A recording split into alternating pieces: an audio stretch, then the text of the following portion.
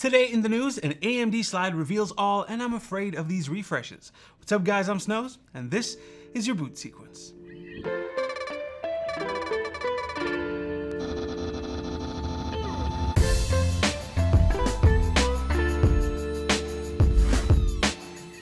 Alright, so we have some direct from AMD slides for the Ryzen 7000 platform, and that will debut the Zen 4 architecture.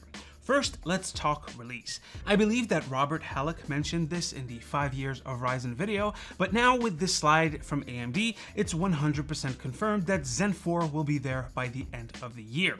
We can also see that one segment is going to be split into two. Let me explain. In the past, with every generation of Zen architecture, we had one branch with integrated graphics. For example, take Zen 2.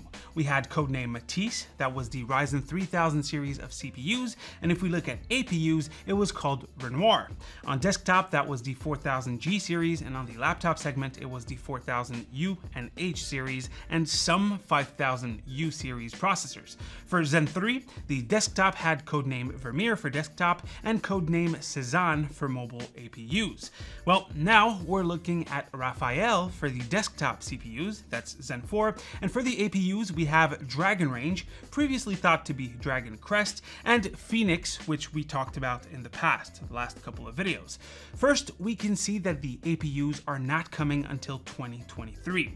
Not too surprising. Laptop chips are only mentioned at CES for AMD, so it makes sense. Second is that AMD is splitting them way more aggressively.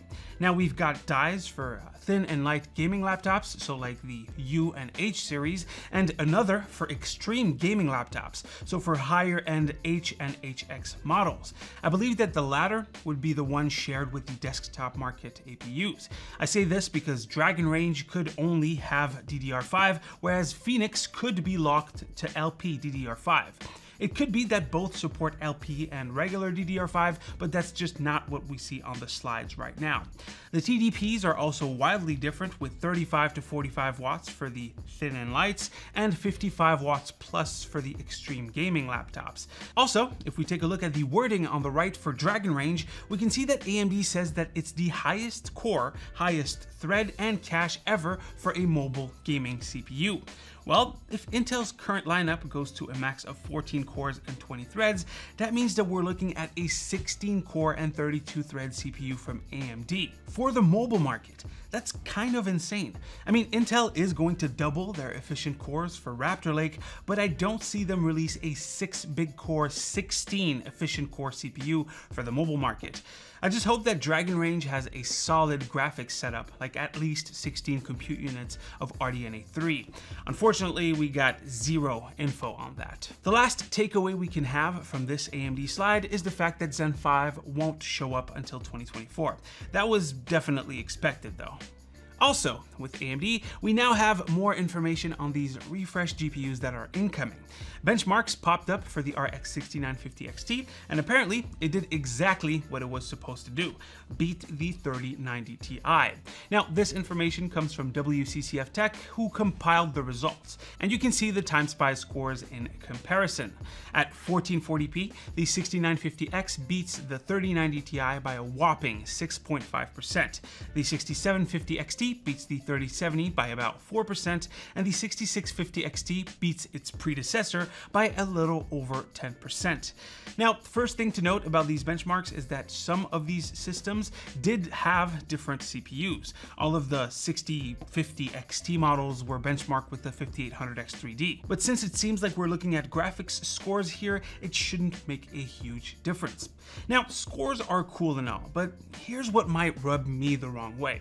So these models are apparently, according to current rumors, coming in to replace the older models, right? And realistically, with a modest overclock and slightly faster memory from 16 to 18 gigabits per second, we're looking at about a max of what? 10% performance improvements.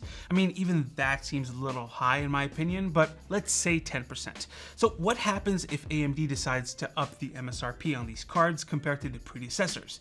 The 6950 XT becomes, let's say, $1,200 or $1,100.